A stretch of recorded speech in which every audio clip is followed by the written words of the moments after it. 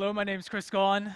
I'm with Apprenda. Thanks for joining me at Cisco DevNet in this icebox. I don't know if anybody else is cold, but if you see me shivering, it's not because I'm nervous. It is because it is 30 degrees Fahrenheit in here.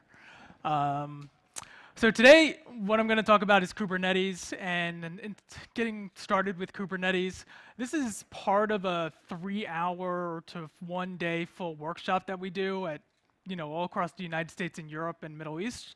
So I asked them if we could do this here at Cisco DevNet. They said, sure, that's great. Can you take it down to 45 minutes? So we're going to see some of the slides that we do during that full day or half day thing. Learn about Kubernetes, the architecture of Kubernetes, where it comes from, the community.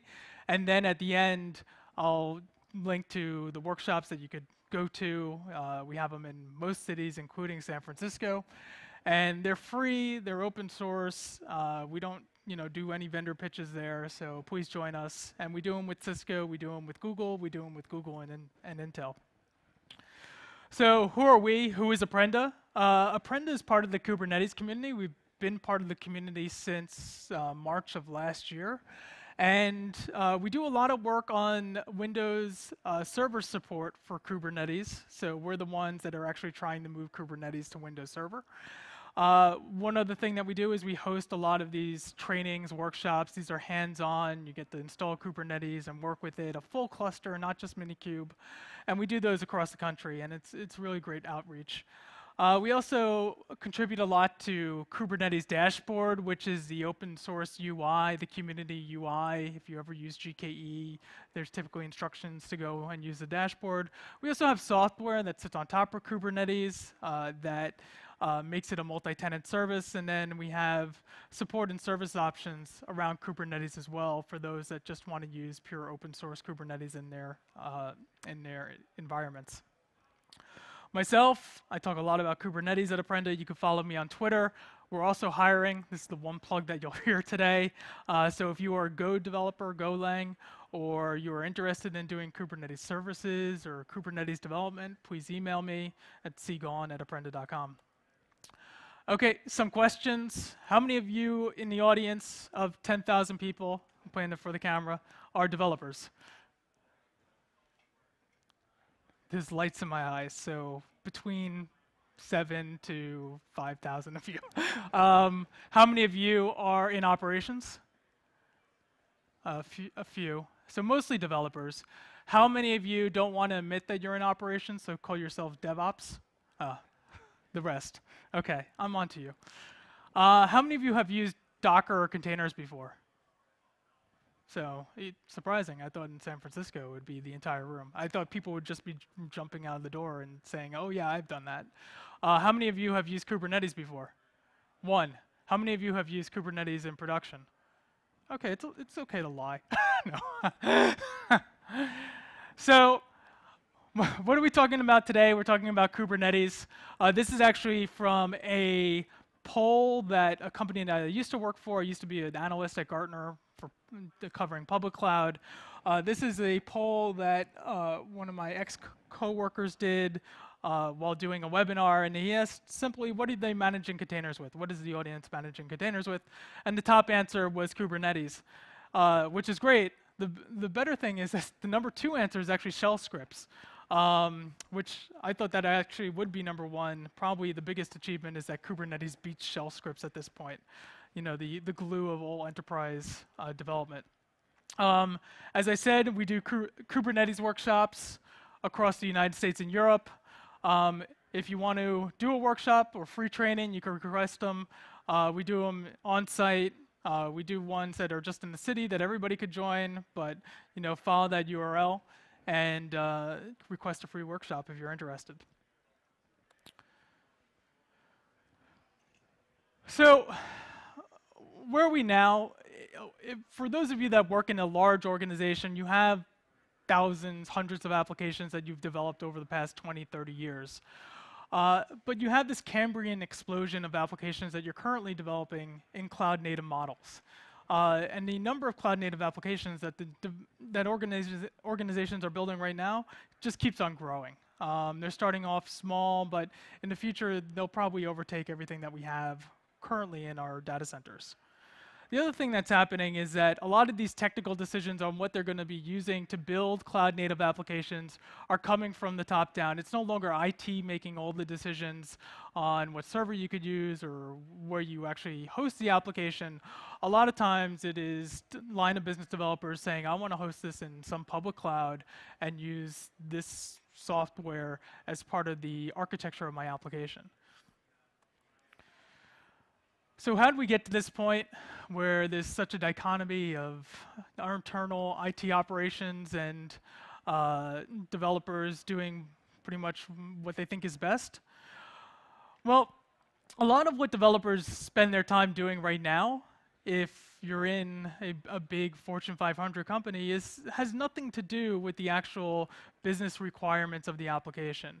You spend a lot of time just building the application, but then once you're done, you have all these other things that you have to do. So these non-functional requirements of multi-tenancy, HA, scalability, those are things that you have to then go out to IT operations and talk to them and get their approval. So as an example of this, you have your application, which you're packaging up in binaries in your build services. And then you have to go to IT, and you have to have a specifically configured application server and operating system that your organization has as a default. And they typically use only one operating system or a few operating systems, and you could only use that image. We're talking about a traditional Fortune 500. Then they have to set up the VMs. They typically over-provision the VMs, so if they have more workload than needed, they don't have to go back and do that again. Then they have all these ancillary services that they have to set up around the application, including data, of course, and all the networking. So this takes quite a lot of time and involves a huge amount of people. So when you actually add up, the handshakes that go in between this person and the other person, you're talking about, doing this on every single server and every single data center, and you're talking about a huge amount of time.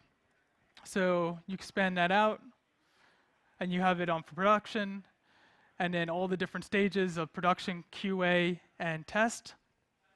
And then for high availability, you double that up. And again, all the different handshakes where you primarily, all you want to do is develop your application and get it into production. You have to go through the entire array of people in IT in order to get that application into production. And it's just not sustainable.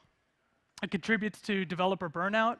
Yeah, we have developers at Apprenda who worked at large organizations, and the feeling that they got when half their time or 60% of their time was meeting with security teams and meeting with networking teams and meeting with DBAs. It's just not what they were trained to do. It's not what they want to do. They just want to code. It's error prone and creates fire drill solutions. So you could, create something and then push it out, and then something goes wrong, and then it doesn't involve fixing it. As a developer, it involves 3 or 5 different silo teams. It creates silos and snowflakes, so each instance of the application is different for each environment. If you wanted to say move that application to the public cloud, that whole process all over again. And then it's an us versus them mentality. So it's us, the developers, versus the people in operations. But you could sort of bridge that with DevOps, but a lot of organizations have not come to fruition on that promise. So it's been a long search for the best compute abstraction in IT. There's actually a good talk about this 2 years ago that Eric Schmidt gave at Google Next.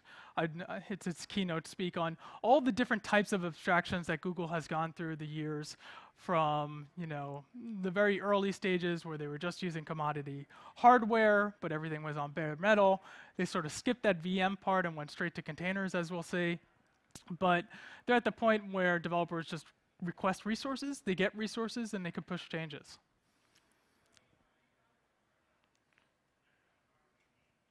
Oh. Is the slide changing? There we go.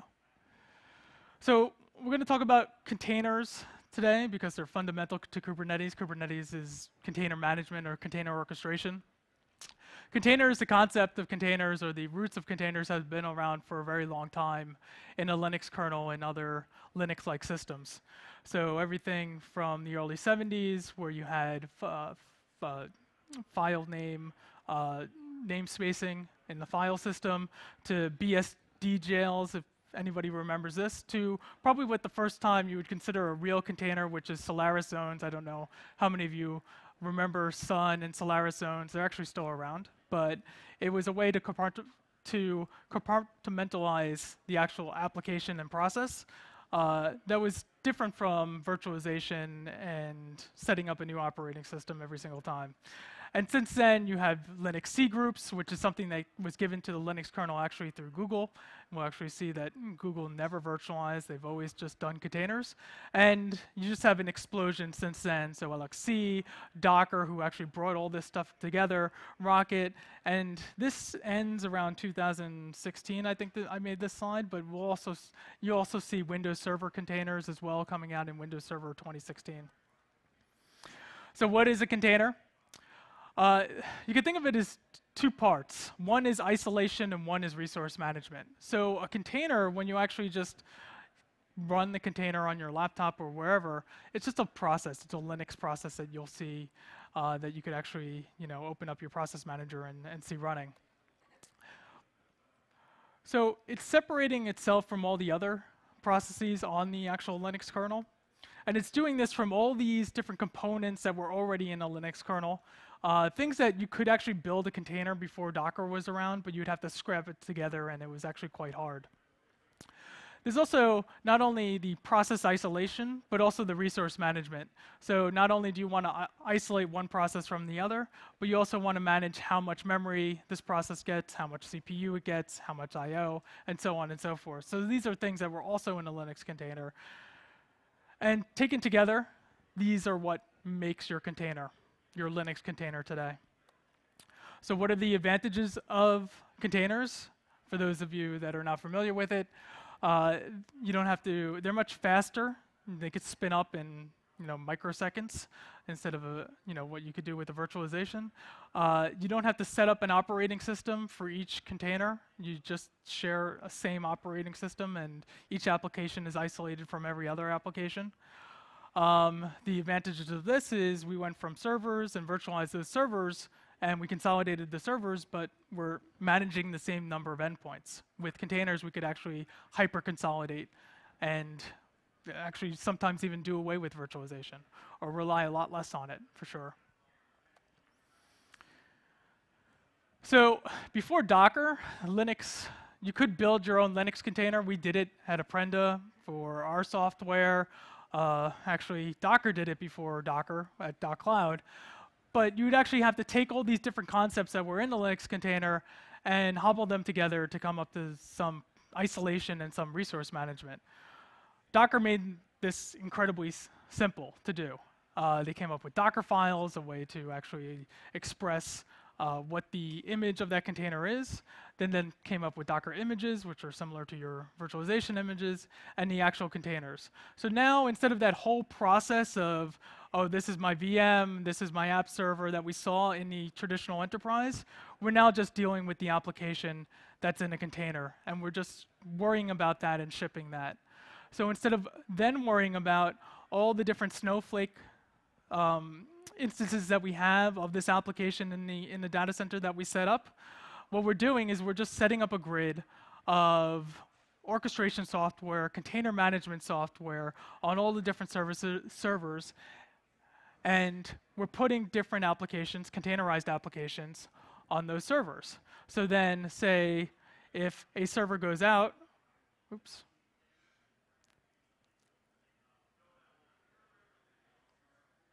So if a server dies and the applications on that server obviously are no longer around, what the orchestration software can do, and we'll see this in Kubernetes, can move those applications, instances of those applications to the other servers. So you're no longer worried about high availability or scalability of your application. That's all taken care of by the platform. So containers are great, but they're not the end-all be-all of modern application development. You need a whole lot more. You need the configuration management, the security, the ability to ship the containers, to build them. So the system that we'll talk about today is one example of this, and it comes out of our friends from Google who've always been using containers. So Google spins up 2 billion new containers per week, which is a phenomenal number. Those containers are not around for weeks or months at a time. Most of them are ephemeral. They are up for microseconds and then die. They've done 15 years of container orchestration research. Internally, they use a system called Borg and Omega, which is all containerized, container orchestration and container management. If you're interested in what Google uses internally in the Borg system, you could listen to the Google Cloud podcast. One of the engineers, the original engineers that built Borg, was on there, and it's an amazing interview when he talks about how they came up with the system, and it just worked so well that everybody started to adopt it. But the thing about Borg is that it's tied into Google. It has a lot of things that only Google could use, and there are things that they would like to have internally that they're not able to adopt. So it's almost like the legacy even at Google. So an example of this we'll see later is actually labels. You're familiar with labels from your Gmail, where you could label any email, anything you want. You'll see those in Kubernetes come up. They tried to actually put those into Borg, into their internal system, but weren't able to do it. So when they came up with Kubernetes, they were able to take everything that they learned from this 15 years of container orchestration, research, and R&D, and put it into this new system that they were building. So, and the other thing about Google is all the distributed system DNA that they have.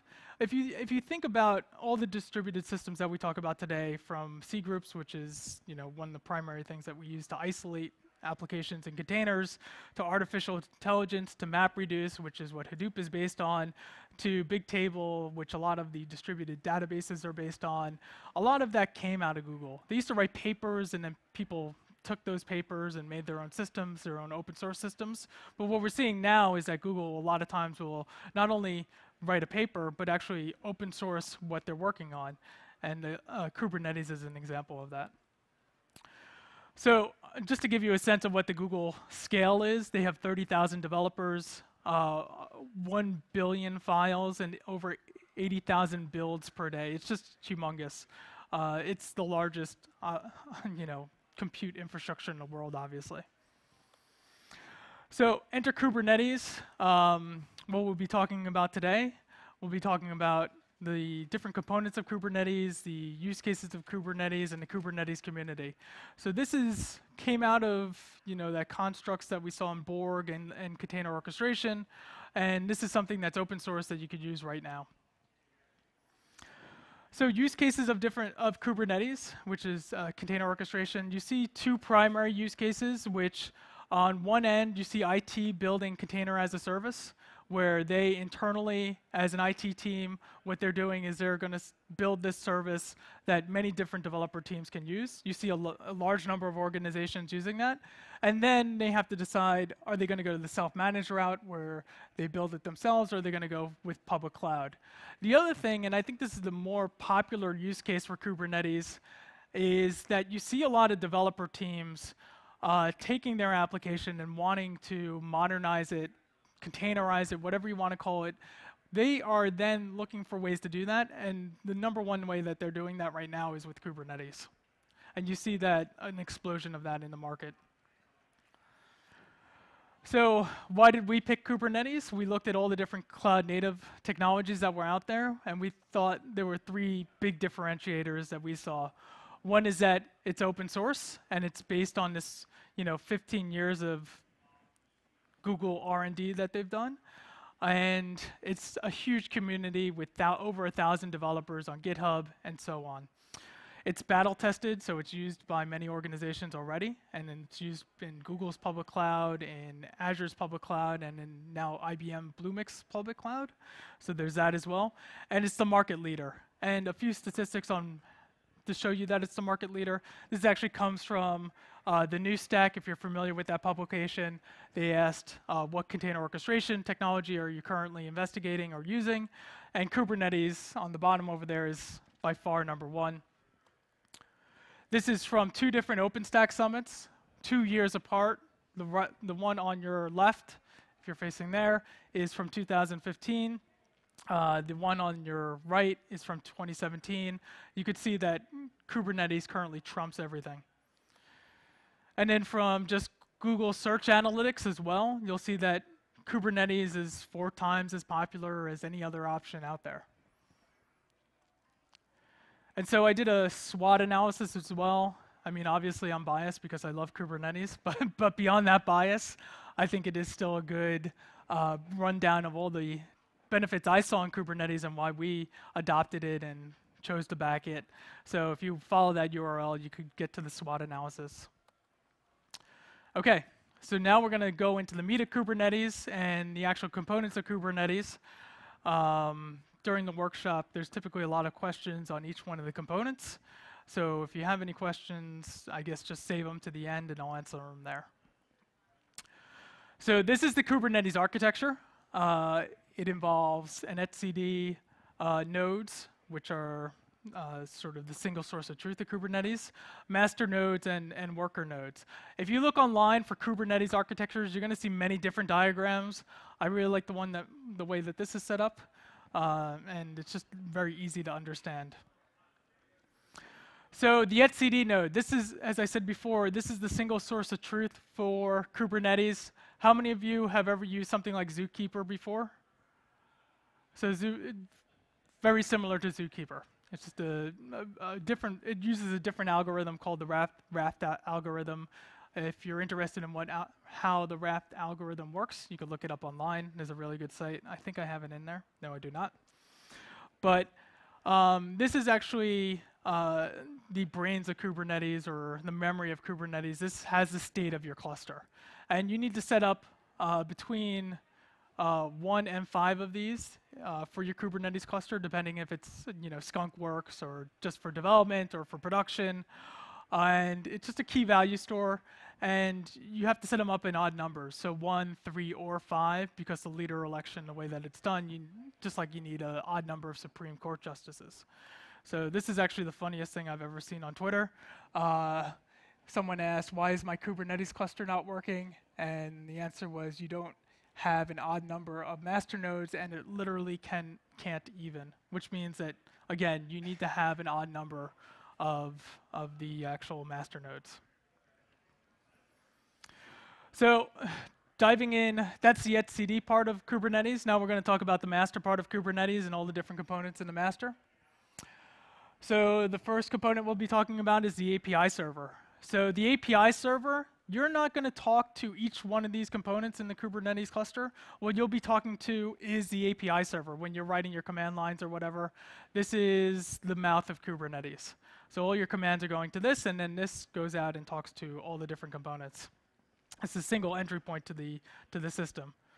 For more information, you could follow that URL. How are we on time? The second component I'm going to talk about in the master node is the controller manager. So the controller manager, there's several different controllers that you could have in Kubernetes, and I list some of them here. There's the replication controller, there's replica sets, there's endpoint controllers, there's stateful sets. So there's many different controllers. Later on, I'll be talking about the replica sets, and you'll see an example of that. But this is the process that's deciding where your application is going and how it's and if it's healthy. The third component in the master node is the scheduler. I think most of you are familiar with what a scheduler is. It's almost self-descriptive of what a scheduler does. It's scheduling where your application is falling and putting it out into the different worker nodes by policy and by a few other quality assurances that it has.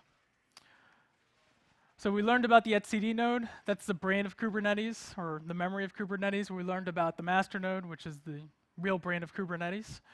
You need a few etcd nodes. You need a few master nodes. We're going to go on to now to the worker nodes. So you have a few of these, a few of those. You could have thousands of these, the worker nodes. These are things that you put on commodity infrastructure that you expect to die, right?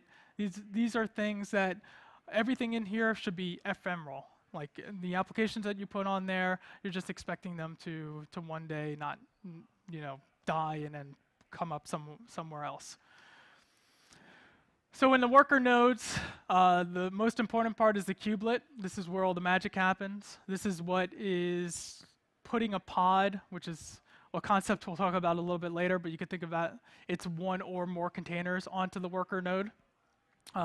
So it is an agent that's actually setting up your application or your application components.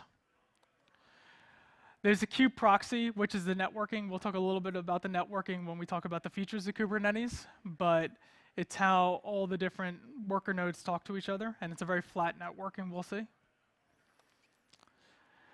And so that's the different components of Kubernetes. Again, you have the etcd nodes, the master nodes, and the worker nodes. You also have load balancers and the command line.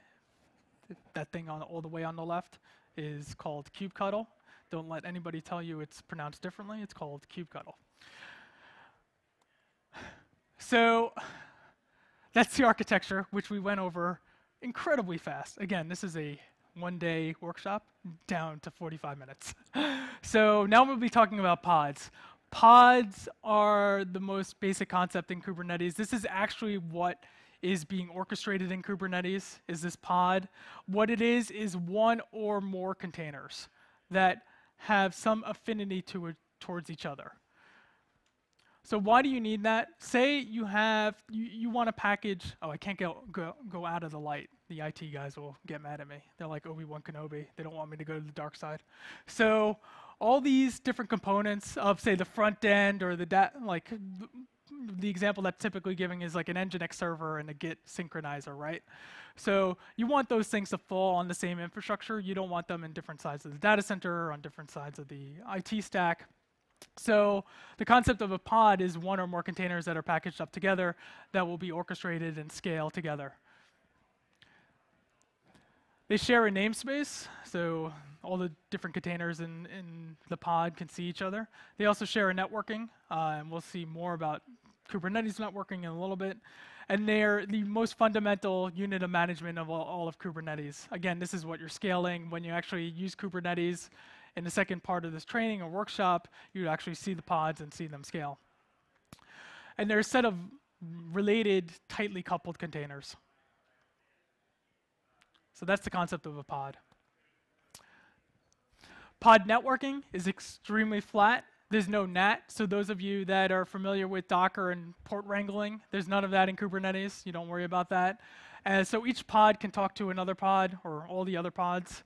And it's routable layer 3. So it's an extremely flat networking. They all each get their own internal IP address that they could talk to each other with.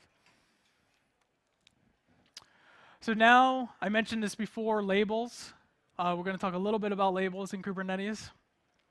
Labels, again, are the same thing that you're using in your Gmail. They're just a piece of metadata that you could assign to any email. Here, you're assigning them to the different pods.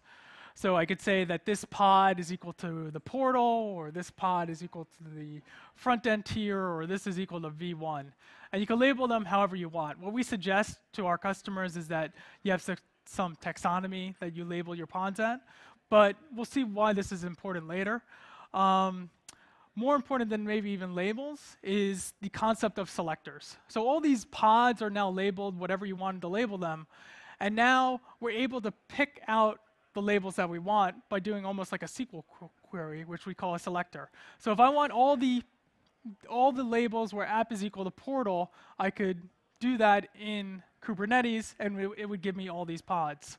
But say I want all the pods that are where app is equal to portal, but version is equal to 1, it's able to do that as well. So now you see I'm just limiting it to pod A and pod C.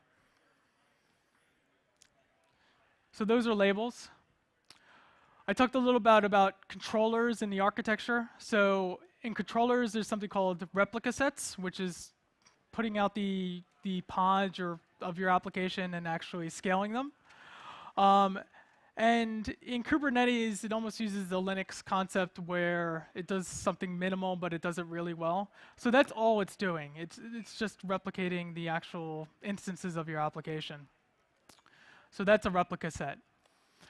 But there's also something called the deployment because, again, you have this Unix concept where it's, the most basic concept, but then you want to build on top of it.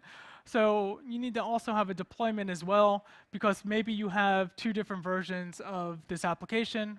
Right here we see only A, but maybe you wanted to do a rolling deployment to the second version of the application. And you need to have a deployment concept in there, because all the replica sets, they don't have a concept of this is replica A versus replica B. You need deployment in there to change from A to B in your rolling deployments. So that's what a deployment does. So controllers in Kubernetes. Controllers are, I don't know how many of you are familiar with desired state configuration management. If you are, that's what this controller is doing. So you define how many instances of an application you want. Say I want 4 instances of my application out there. And you're letting Kubernetes actually schedule that application to all the different infrastructure. So an example of this is, say I wanted 4 replicas of this application on my infrastructure. We have 4 different nodes here. So I said replicas equal to 4. But what happens if one of the servers goes down? You could see that the 4 is no longer equal to the 3, the actual state. And so it's going to reconcile that. It's actually going to take that application and move it to another piece of the infrastructure so that the desired state is equal to the current state. And it's in a constant loop. A good example of this is when they actually first talked about Borg. There's a good YouTube on this where the engineer actually launched 1 million hello worlds. So there was 1 million hello worlds that he launched onto Google's infrastructure. Probably not a good use of Google's infrastructure, if you ask me or anybody. But what happened is it got up to 997 versions of that hello world. So why did it only go up to 997? Well, because servers kept on dying. There's a lot of hello worlds out there, right? But what was going on is that this controller was constantly searching for more servers that it could launch this hello world to. So it was this fight between the desired state and the actual state of your application. And it's just an ongoing loop. So we learned about pods, 1 or more containers. We learned about labels, which is just a metadata that you attach to these pods. And we learned about the control manager. So now we're going to get to the concept of a microservice, which is services in Kubernetes. What it is just we saw those selectors in the labels where you could just do almost like a SQL query and say, I want this particular set of labels. That is what defines a service in Kubernetes. So why do you need services in Kubernetes? Well, the reason is because these pods are supposed to be ephemeral. They're supposed to, be put out into the infrastructure. Infrastructure's dying. So if you were routing traffic to those different pods individually, you would have changing IP addresses. You would have just a mess. So you need a concept of service, which has a static, stable IP address that is cluster-wide, that many different services that you are hosting on your infrastructure can then go and see. It also has cluster-wide DNS, which is also important for the same exact reasons. So now, for instance, if you wanted to get more instances of your application, more pods of your application, you're just hitting the same IP address. You're just hitting the same DNS entry. So that's services and microservices in Kubernetes. Ingress. So the concept of services is sort of a lower layer networking concept in Kubernetes. For HTTP traffic, there's the concept of ingress. So this is actually how you're routing internet traffic to each one of your services, your microservices in Kubernetes. So how do we install Kubernetes? So there's a manual way.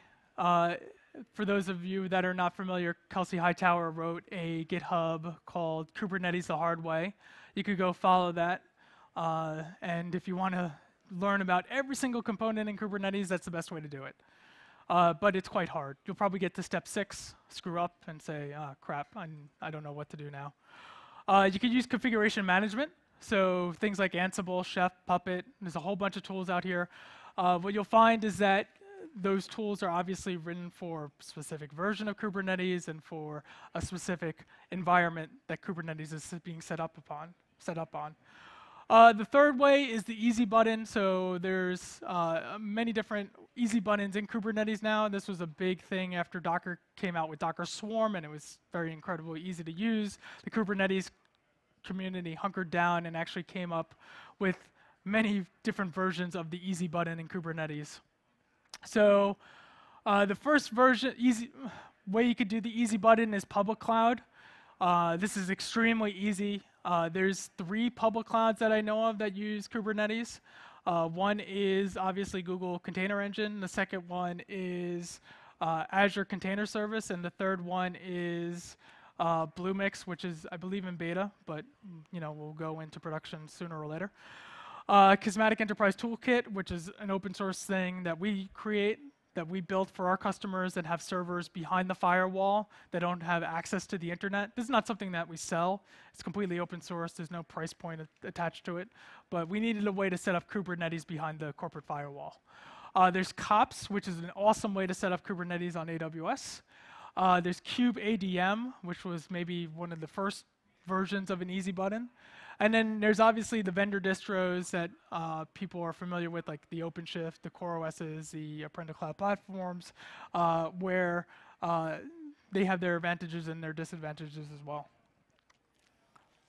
OK, so you're just a developer. You don't care about any of this. How do I just get started with Kubernetes? So the easiest way to get started is with Minikube. You won't learn about any of that architecture stuff that we saw the slides on, but you'll be able to run the command lines. So this is probably the easiest way to run it on your laptop. It's a single command line to get it up and running. Single command line if you're on Mac or Linux. It is probably 2 or 3 page instructions if you're on Windows. But I have them written out. I did it because we do workshops, and I want everybody to have a running Kubernetes cluster.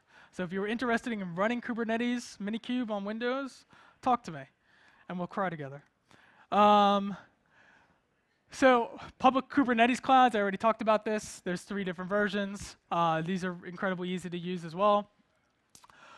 And then there's online walkthroughs. So now that you have it set up on Minikube or you're using your public cloud or you set it up with Kops or whatever, we did these. So the first 2 are actually the trainings and workshops that this is a very, very condensed version of, and just the PowerPoints. So if you go there, we have the step-by-step instructions to get the actual cluster up and working and to put applications up and running on it. And those applications we built to actually show you the features of Kubernetes. So you could actually see the scalability. You kill like nodes. It's really cool. You could join the Kubernetes community. That's, I believe, a link to the Slack. Actually, it just says here because I'm an idiot. I'll put, there is a Kubernetes Slack, and that it's not HERE. You could join the Kubernetes portal. This is like a gamification so that if you contribute to Kubernetes, you get prizes, and it's awesome. And then there's a cheat sheet as well, which obviously I'm an idiot. I also did not put the URL. I just put here because typically I just put these in a Slack where people could click on them. There's also, this just came out with Kubernetes by example. It's actually something that Red Hat put together. And it goes through, it's almost like, if anybody's familiar with Go by example, very similar concept. Lets you take pictures. And then again, we do lots of workshops, which I swear are a lot longer and more hands-on than this and less PowerPoints. And then I explain the PowerPoints with much more vigor and longer than I did here. But we have ones that we do with Cisco, which are at their field offices. We have ones that we do with Apprenda that focus more on the public cloud, that are at the Google offices. We do ones with Google and Intel, which are focused on if you wanted to set up hybrid Kubernetes on-prem and in the public cloud. And then there's Cisco Cloud Days as well. Oh, more pictures. So on with that. Does anybody have any questions? Yep.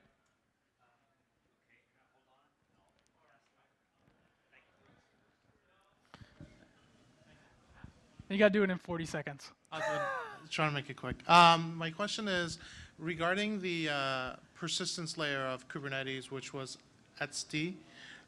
Can we, since it's using Raft, can we use console instead? No. And, okay, No. yeah, because they also use Raft. No. And console is kind of more like a Swiss Army knife. But I just wanted to see what your opinion is. Okay, thank you. No, you can. It's like those other things like console and Zookeeper, but you can't use console and Zookeeper. It's sort of orthogonal to the other concepts in Kubernetes. So there's people like, if you saw McClucky yesterday and Joe Beta, who would like to actually break that out, but that's a community decision that's not being made in this room. But as of right now, you can only use etcd. Okay, any other questions for Chris? Chris, thank you very much. Thanks.